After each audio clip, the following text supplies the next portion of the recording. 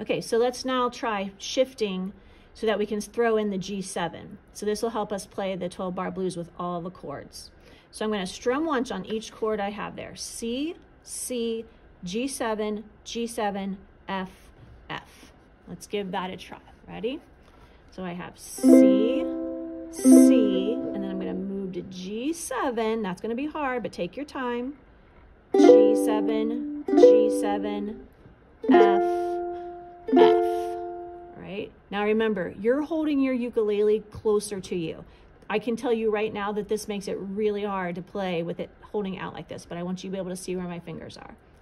All right, a tip of getting from C to G7 is if you have C, which is this third finger, to play G7, all I have to do is slide that one up one fret and add my other two fingers to complete that triangle.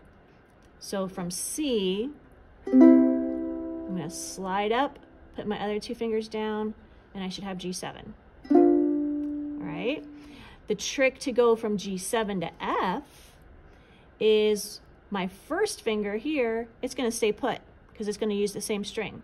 So that first finger stays put, my ring finger comes off, and my middle finger just goes up one string. Right? So from G7, I'm just going to walk up one string with one finger, and then I'm on F. All right, so practice those shifting. So C, C, slide up, G7, walk up, F, and then back to G7.